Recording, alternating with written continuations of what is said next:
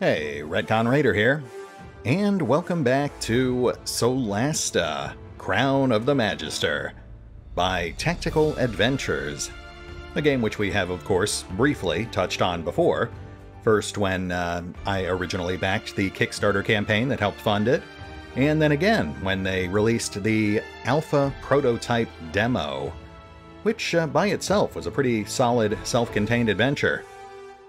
Now, given that we recently touched on Baldur's Gate 3, which is also in early access, I thought it only made sense for us to revisit Solasta, which also just recently hit early access on Steam and GOG.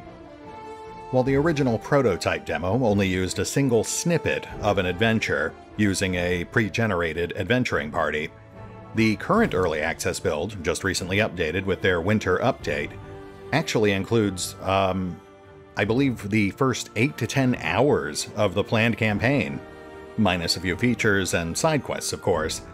But it also notably allows you to generate your own party of adventurers. So, with that in mind, I went ahead and tapped the raiders for character concepts, used those concepts to build a party, and here we are.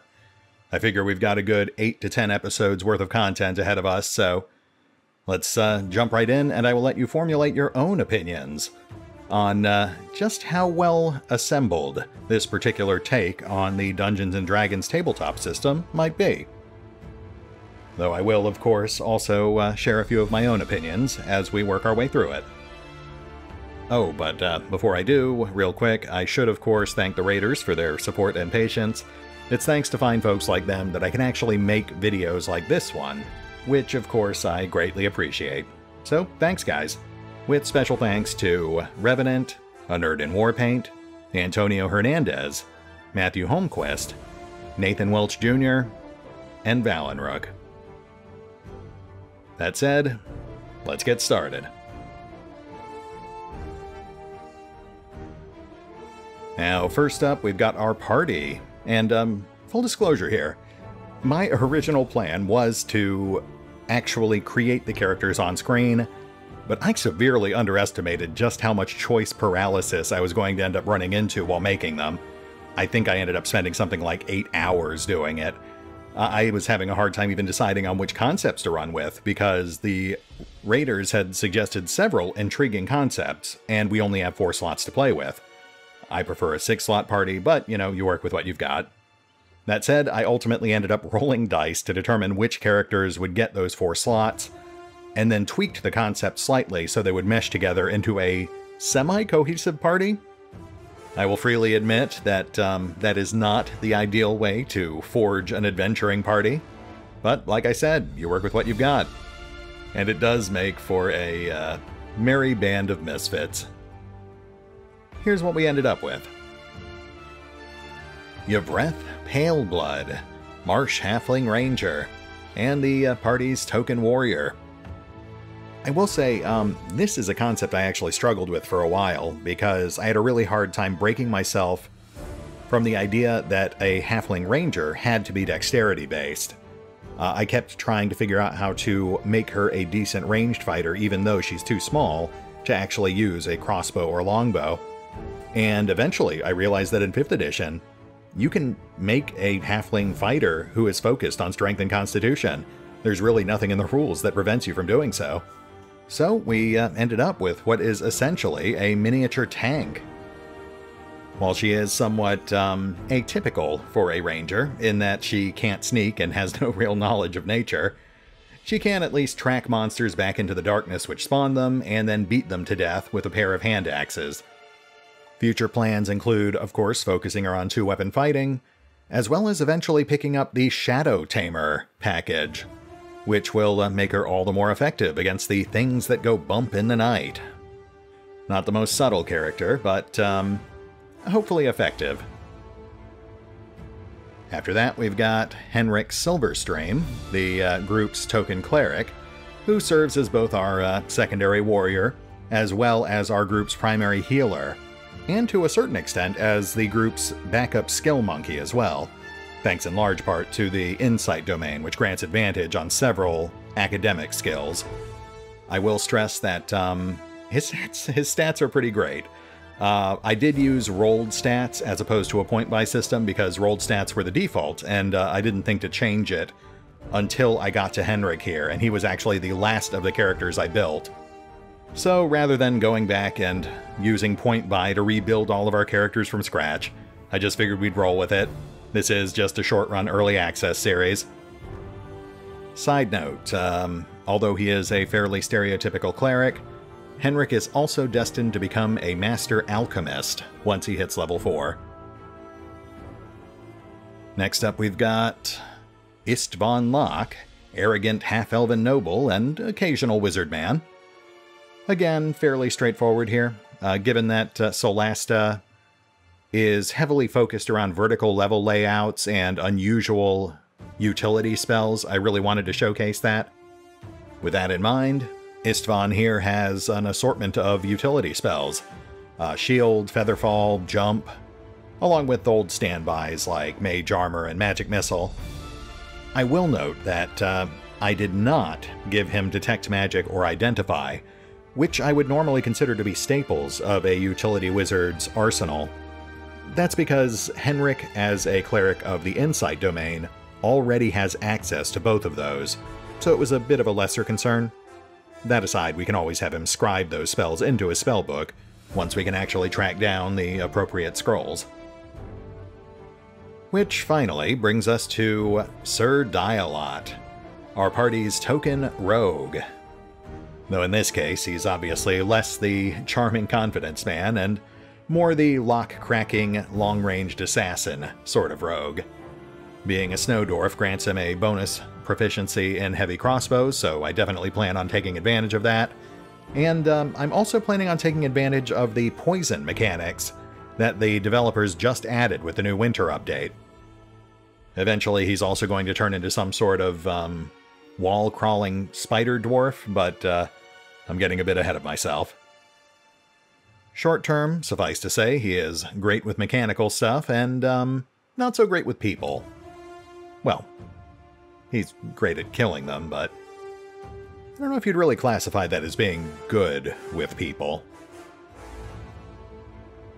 So there you have it, our errant group of adventurers. I will freely admit it is not a selection of concepts that I would have come up with or assembled myself, but they should certainly keep things interesting.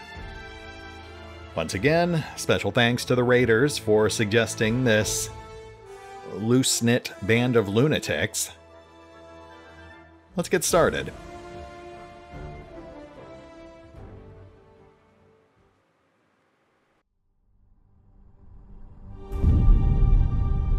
Before the Cataclysm, there were no gods on Solasta.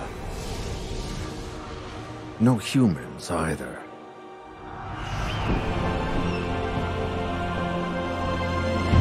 Then, the rift opened. Some say it was a magical accident, or the work of an evil god. No one knows for sure. The Cataclysm destroyed the old High Elf Empire. Manicalan, they called it, and twisted the land beyond recognition. Now, only the brave and the foolish go there, in search of ancient treasures. But something is happening deep in those Badlands. Whatever it is, it can't be good.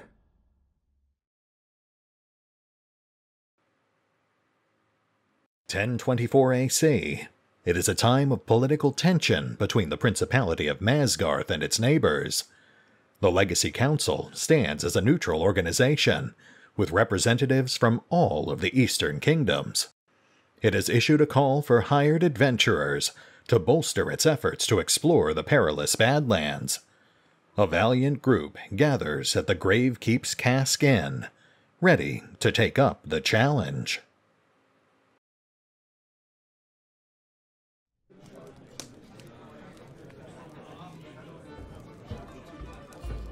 This beer tastes like donkey piss. Not that I'm complaining. Hope I'm not too late. Ran into a bit of trouble on the way here. Sit, relax. Perhaps you'd enjoy a pint of this obnoxious ale. If you're here for the council job, get in line. Though if this Lord Karen doesn't show up soon, I may go looking for him. Another round, barkeeper. 4 of your finest flagons of donkey piss, please. Looks like you've been waiting here a while. Indeed. You mentioned something about some trouble. Would you care to elaborate? Well, I was making my way here when 3 bandits leapt from the bushes with crossbows. They dragged me off to some decrepit prison and tossed me in a filthy cell that smelled of rat piss. Don't know what was holding the place up.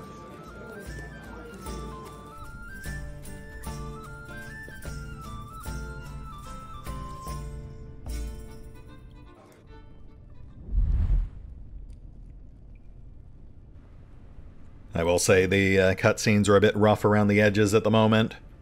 It is important to remember this is an early access title, and it is on a tight budget, but I do hope they smooth those out a bit before the game actually hits launch. You'll also notice we're obviously in the midst of a tutorial segment here. There will be 1 segment for each character in our party. The developers are currently considering options to let the player skip this part if they want to, but we'll go ahead and run through it. To be honest, I could use a bit of a refresher. It's been at least a month or 2 since my last test campaign. I'll actually be seeing a fair amount of new stuff alongside you guys. There's our tutorial on selection and movement. Pretty standard CRPG stuff.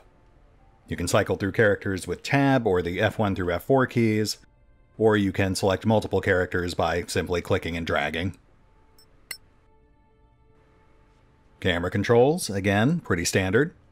WASD for vertical and horizontal, Q and D for rotation.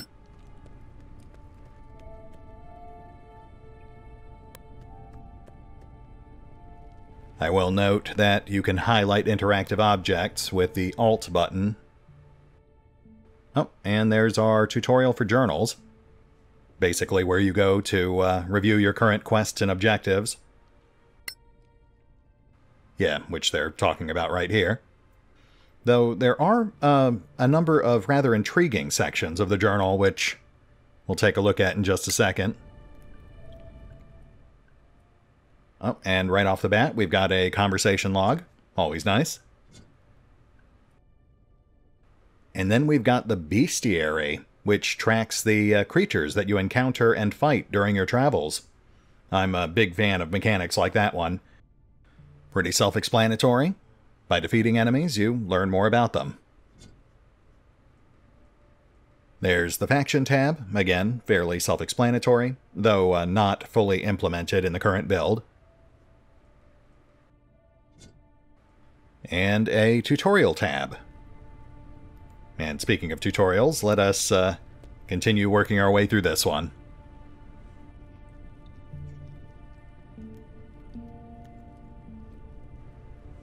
Ah, there we go.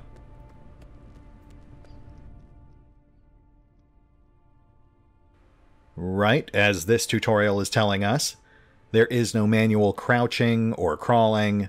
Your character will automatically change stance to match the context of where you want them to move.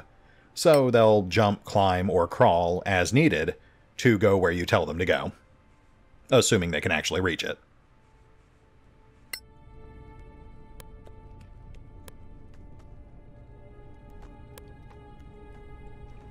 There's our first interactive object, a container we can loot. Hey, and it contains a free torch, something that Henrik actually does need, because as a human, he's the only member of our party who does not have some form of dark vision. Though, once we track down his holy symbol, he'll be able to cast a light spell, so not a huge deal.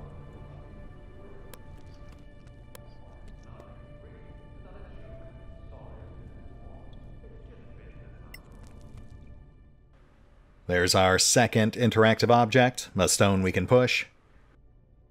As it states here, sometimes those will include stat or attribute requirements to interact with.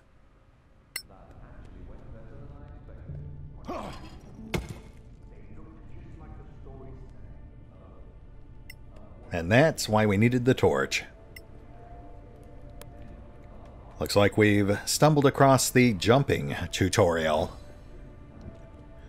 Thankfully, something that Henrik is halfway decent at. It is worth noting that, although it's not always evident, Solasta is built on a square grid, so it does lead to that awkward situation sometimes where you see things that look like ledges or narrow walkways, but you can't actually walk on them.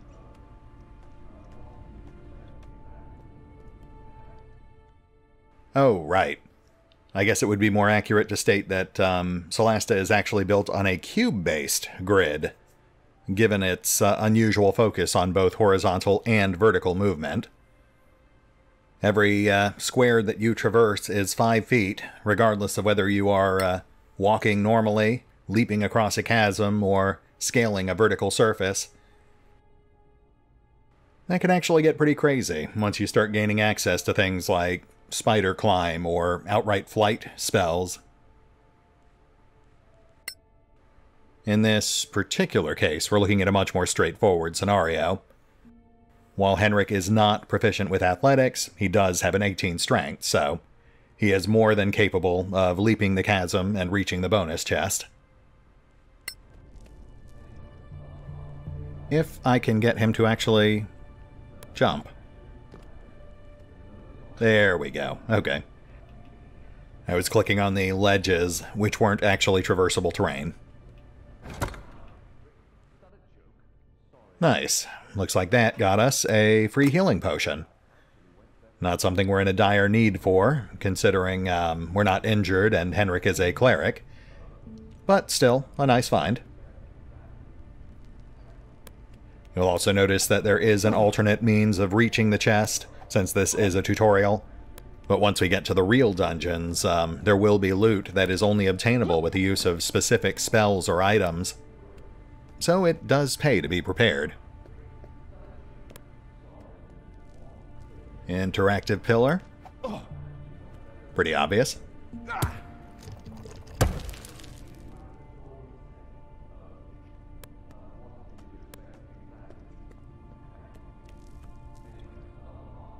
Not much point in kicking that rock out of place now, but might as well be thorough.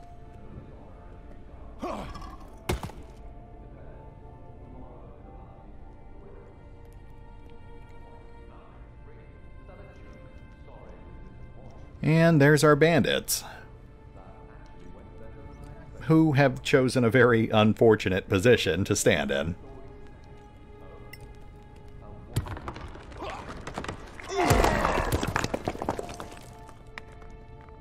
Poor guys. It's just their bad luck that this is the exploration tutorial and not the combat tutorial. Otherwise, we might have actually gotten to fight them. There's our looting and inventory tutorial. Again, fairly straightforward. If you played any recent CRPGs, you're probably going to find this pretty intuitive. Pretty standard click and drag, shift to split stacks. I will note, inventory management is a pretty significant part of Solasta.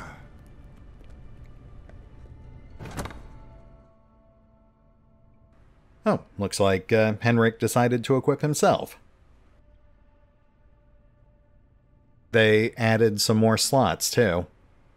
That secondary quiver slot is definitely new.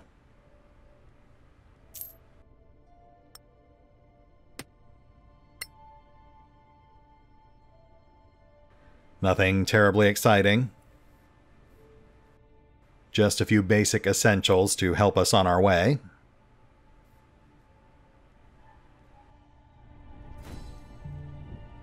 Gear recovered, bandits tutorialed to death.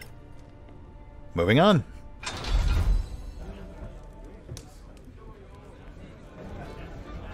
Nice move. That trick with the wall. Glad you're no worse for wear. My flagon is empty of ale, and Lord Karen still isn't here. The council is likely busy with important matters of state, and we are not. So have patience. Well, let me tell you my story then. I too was accosted on the way here, but I faced my foes head on. So, what are you waiting for? Spit it out, why don't you? That's unfortunate. For some reason, it has chosen our rogue for the combat tutorial. Alright, Kaiser, I need you to get off my mouse. Thank you. Though, I do notice that it's advising we run away, which is new. Maybe that's why they chose Sir Dialot instead of Yvreth, because she would have just mulched these things. Though, to be honest, I mean, Sir Dialot's no slouch. He could probably take these things too.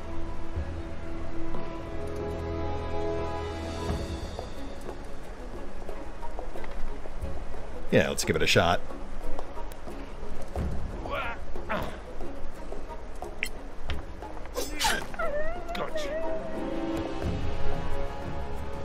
Ah, right.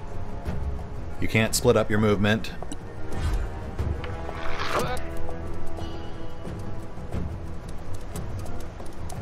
Oh, look at that. We actually had a third wolf just out of sight. So even if we had run, we would have still ended up surrounded.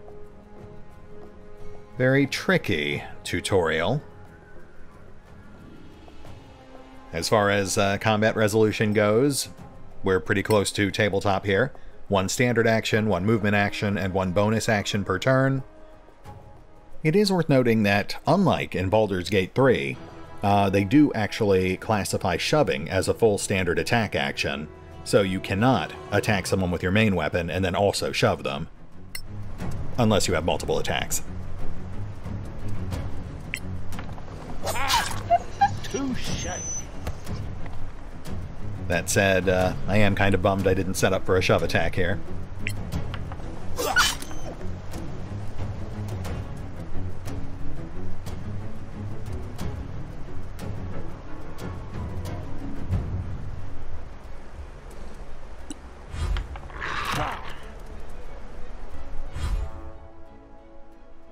Ah, the dodge action.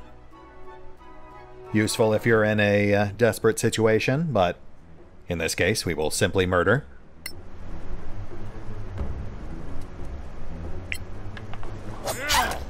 Too slow. Gotta say, death by tutorial is not a good way to go. Looks like we're not quite done just yet.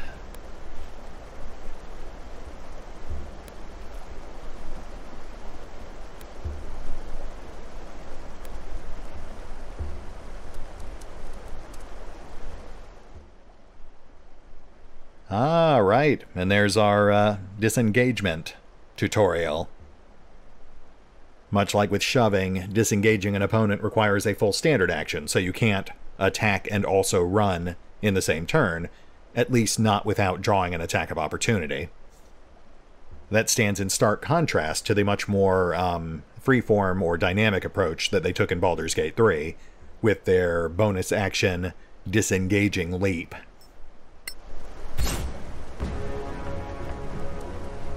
Now, given that this appears to be a non-starving wolf... Oh, yeah, that thing will tear us to pieces. I think we'll take the hint and disengage.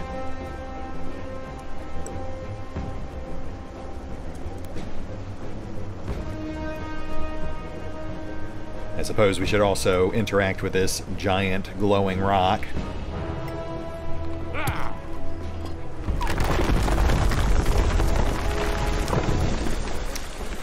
Poor guy.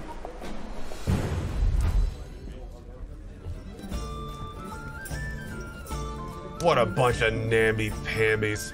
You're lucky you weren't attacked by Sorax. I don't remember anyone asking your opinion. The Badlands are thick with them. Shape-shifting bastards. Never mind him. He's just another drunk scavenger. Aren't all drunks basically stupid? Sorax might be legend, but orcs are quite real, and not just in the Badlands. I stumbled across a secret settlement right here in the Principality. What? I traveled here from the east and left the main highway, hoping to save time by traversing the hills. The views were magnificent, but I should have kept my eye on the path because it gave way beneath my feet, plunging me into a Stygian darkness.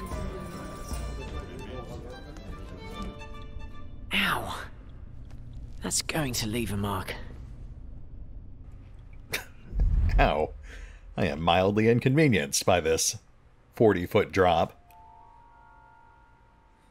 There's our light and darkness tutorial, though largely meaningless for Istvan, since he is a half-elf.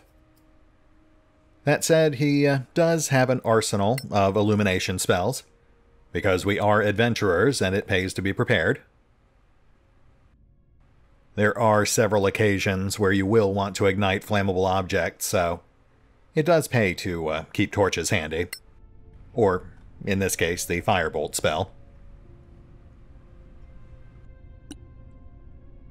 You know what, let's go ahead and light things up a bit. Blessed are the Lightbringers. I could have also just tapped this light spell button, but I forgot it existed.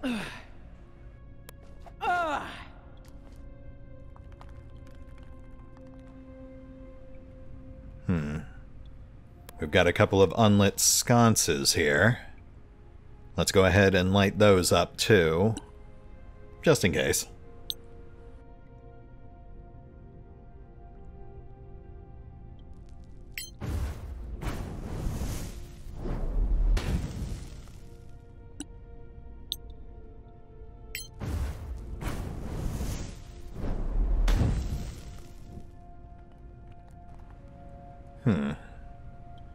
And now we can get a good look at this thing.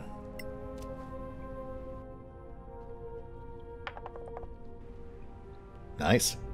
Upon my word, this is an orc hideout. The malodeur is unmistakable.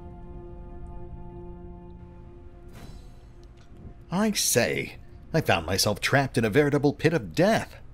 This is quite inconvenient.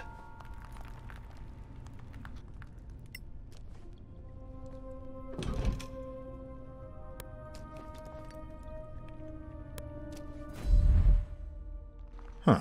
Healing tutorial. Oh yeah, we're injured. Wow. Ow. Well, Istvan doesn't have any healing spells, so... Right, we must have a healing potion nearby.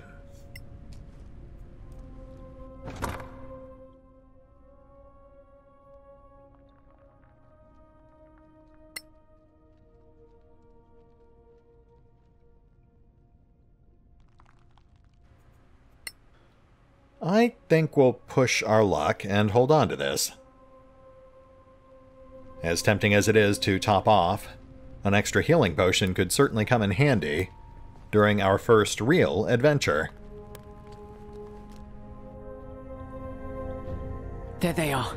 Discretion is clearly the better part of valor in this instance.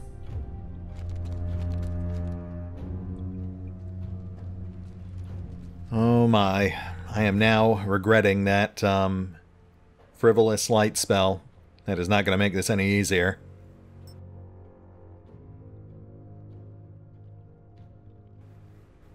Of course, as a wizard, Istvan is not trained in stealth, but he does have a +4 bonus from dexterity. We'll have to hope that's enough.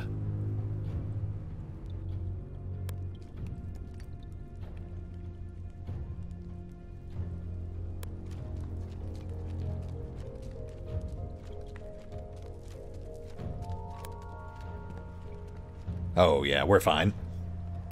Thankfully, this is, of course, just the tutorial. I think they can detect you, but they've obviously set the target numbers a bit lower than normal.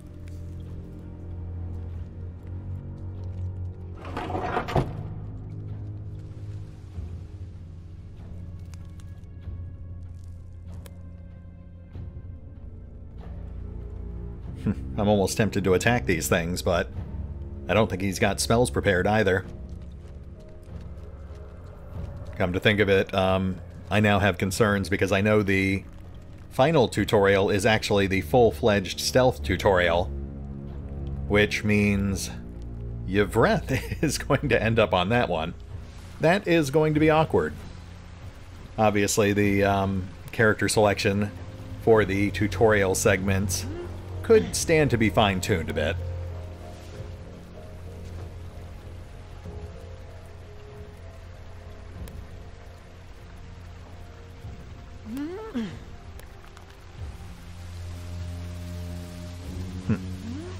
It does look a bit odd at times, but I actually really like the squared-off terrain. It reminds me of building dungeons with my old Dwarven Forge Master Maze sets.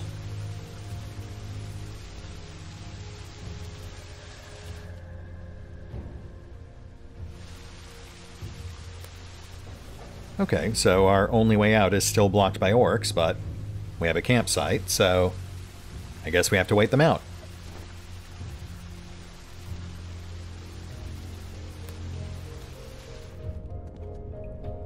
No other means of egress is apparent. Fine. I shall wait until they go. These creatures do hunt, right? Yep, there is our resting tutorial. Much like in Baldur's Gate 3 and Tabletop, there are short and long rests.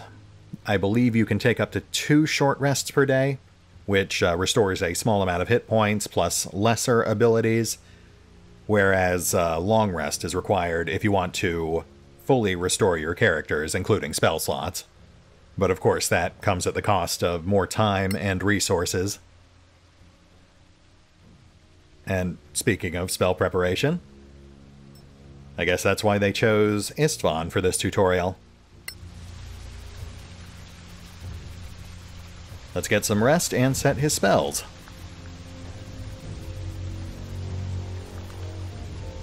Also worth noting that this will restore his full hit points, so yeah, you can definitely get away with saving that potion.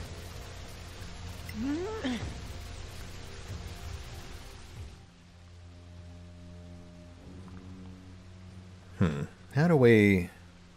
Oh, right. It'll prompt us to set our spells once we finish resting.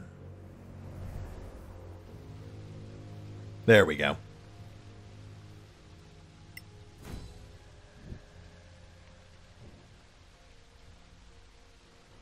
Now, sadly, we have more spells than we have spell slots, so we'll have to pick one that we don't actually have prepared.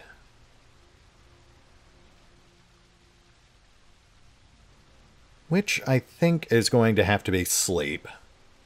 The others are all a bit too useful.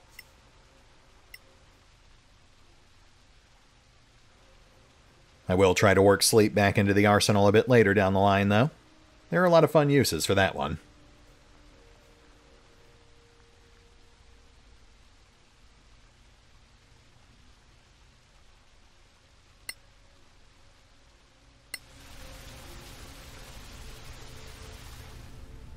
Alright, orcs are gone, spells are set. Let us be on our way. We've got one more tutorial segment left, and that's going to be a weird one. Not sure I would have slept so close to a horde of orcs. Orcs have a very distinctive stink. If Lord Karen keeps us waiting much longer, I might greet him with a dagger. We've all told a tale of our travels here. All but one of us. Yes, but I have good reason for that. It's none of your bloody business. You can't have a true friendship without trust. What are you hiding? Fine. You want to know the truth? I stopped on the way here to visit an old friend of mine and discovered he was up to his eyeballs in debt with a loan shark. Oh, that's not good. Indeed. He put up a family heirloom as collateral and wanted me to reacquire it. Because you see, I can be quite stealthy when necessary. You really can't. She is non-proficient with a meager +2 from Dex.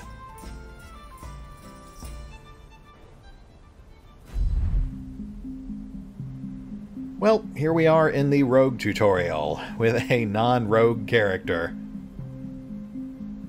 I can't say I've had this happen in any of my previous test campaigns, but I suppose this is the first campaign I'm playing with the new winter update, so maybe it's something new. I guess we'll just keep our heads down and hope the dice roll in our favor. Worst case scenario, we'll just hack a bloody swath through this loan shark's guard.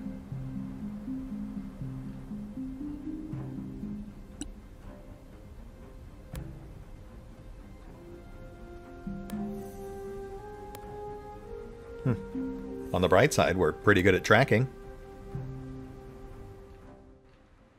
Camera tutorial again. That's weird. I am fairly certain we covered that.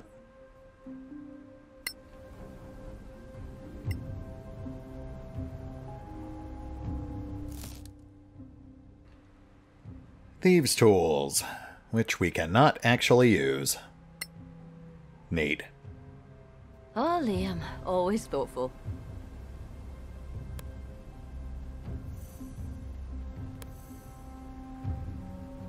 Oh. Oh. Well, shoot. Okay. Let's try that again. This time, I suppose I shouldn't stray so far from the wall.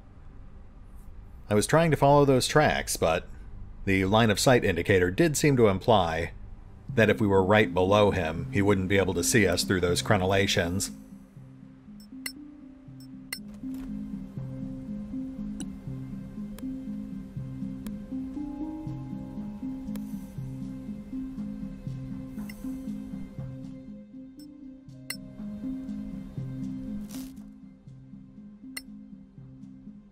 Oh, Liam, always thoughtful.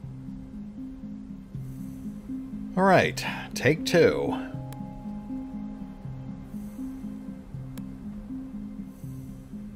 Okay, that seems to be working. Oh, but we definitely should not linger.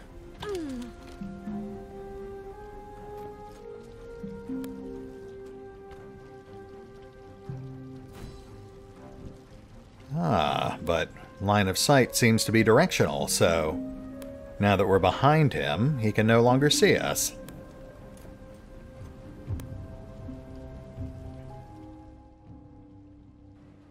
Lockpicking tutorial. We're basically going to be rolling raw decks on this because we are not proficient with those lockpicks. Hey, not too shabby.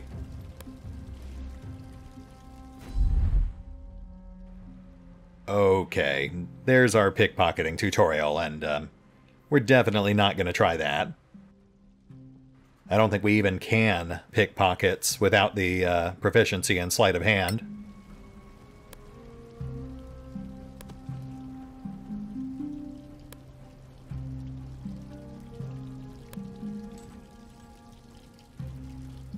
There's the guy we'd have to pickpocket if we were physically capable of it.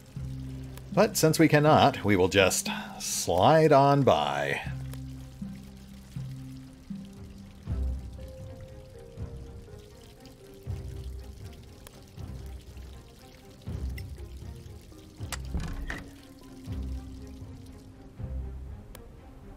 Huh, gotta say, Yvreth has a lot more finesse than I expected her to. You know, except for that one time she stood out in the open right in front of a guard post for like 5 seconds. But in her defense, she was just trying that whole hiding in plain sight thing. I don't think she was doing it right.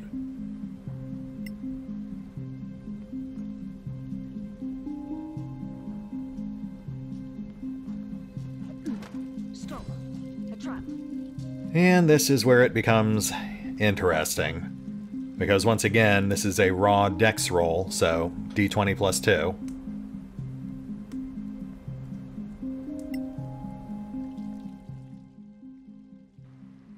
Gotta say, all this subterfuge is a bit outside of Yvreth's comfort zone. She's a lot more comfortable when it comes to murdering things. But, we'll see what we can do.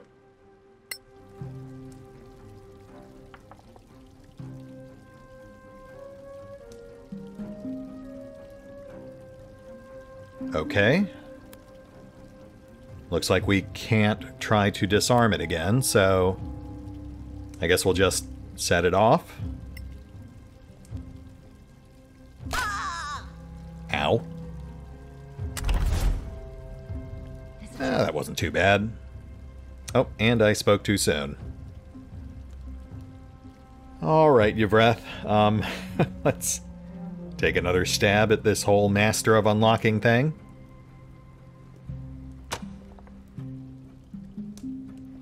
Well, look at that.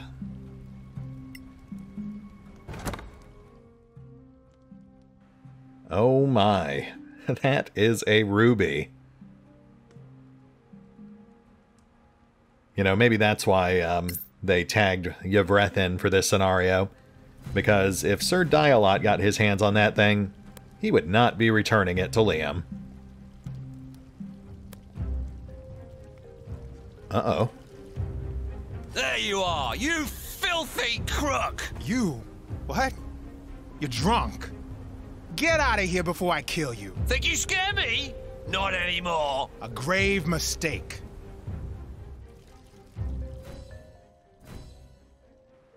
Ah, and this is our tutorial for plot-critical characters. Honestly, though, I'm really just glad to be moving things back into Yvreth's wheelhouse. Murder, we can do. Though I will say it is strange that our only good-aligned party member is the one who was tagged for the whole home invasion and murder thing. I suppose she is helping her friend, so that's admirable. Ish.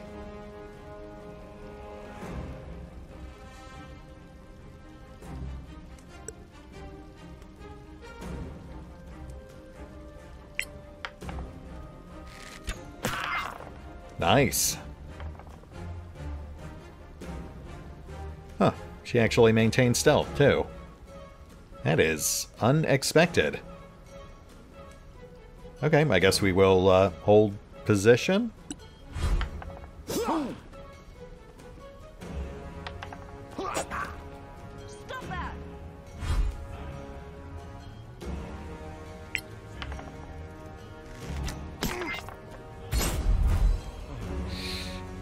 He's probably fine. Are you four here to see Lord Karen? Ah, now we actually get to control what we're saying. Kind of. Depends on who's asking. Well, if you're here for Lord Karen of the Legacy Council, that would be me. So, you're not a mythical creature after all? Unlike, say, a sober adventurer? Might we ask a bit more about this quest of yours, sir, if you please? Well, I suppose it's better if you know what you're doing. What do you want to know? I suppose this is as good a time as any for a quick crash course on the setting. We hear this is a mission for the Council, but what is it exactly? Dear Mareike, you don't know? I'll try to make it simple, but you know, politics. The Council includes representatives of the most powerful and influential organizations in the Eastern Kingdoms. It was created to lead a joint effort to explore the Badlands. Which countries make up these Eastern Kingdoms? Simple. The Principality of Masgarth, here, is in the middle. The Snow Alliance lies to the north. The Kingdom of Galavan to the east, and the New Empire to the south. All friendly, more or less. But the peace is fragile. I keep wanting to read these dialogue options out loud. I'm not used to my player characters actually speaking. What are the organizations you mentioned? The Council is, how to put it, a non-governmental organization, meaning that state governments are not represented to avoid partisanship. Instead, there are delegates from the Guild of Antiquarians, the Tower of Knowledge, the Arcaneum, and the Circle of Denantar. And the Church of Einar guarantees fairness, led by Marshal Beric Sunblaze and Oathkeeper Lyra Keen. What are the Badlands, really?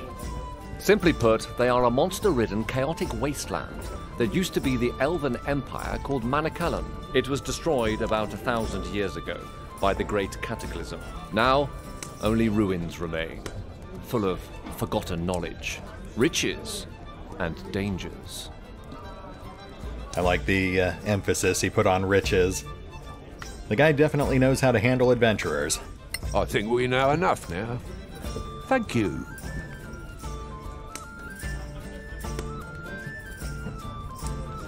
What can you tell us about this place, the Principality? We don't exactly have the time, anyway. The Principality of Masgarth is ruled by Princess Kaiwood Silverflower. We are a wealthy state with fertile lands and the easiest access to the Badlands through a pass called the Copperhead Road. We're in the capital, Caer Kiflin, which was once part of the ancient Manicullan Empire of the High Elves. Hence the magnificent elvish buildings up there in the High Town. While we don't have a state religion, all of the major faiths on Solasta are represented here, though we tend to favor Einar, the god of valor and fidelity. Are we going to work for you? Not exactly, no. I'll be your contact with the Legacy Council, which you will serve as deputies. That's why we need to go there and get you sworn in. It actually wasn't that bad. Onward to adventure, my friends. We should go, don't you think? Very well. Come, gather your things. You're late for your swearing in. Hurry up and wait. The story of my life.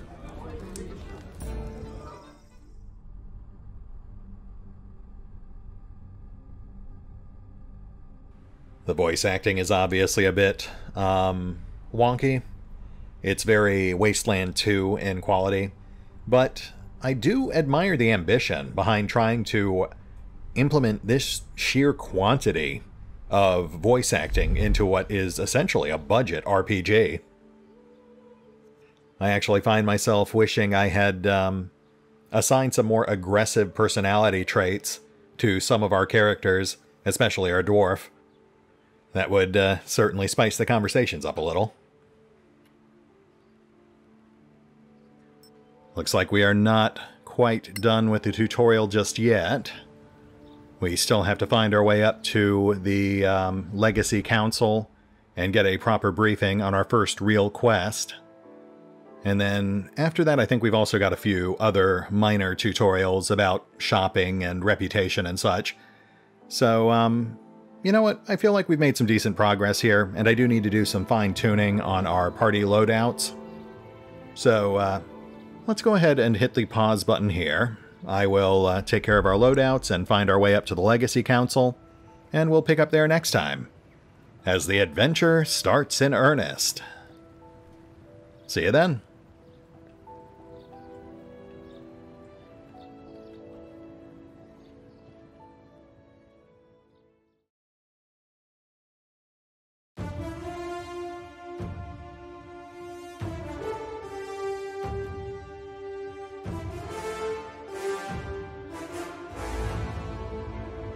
Oh, and remember, although I do love playing Solasta, Crown of the Magister, you can find out more about the game by visiting the official website, the official YouTube channel, the official social media feeds, or the official store pages.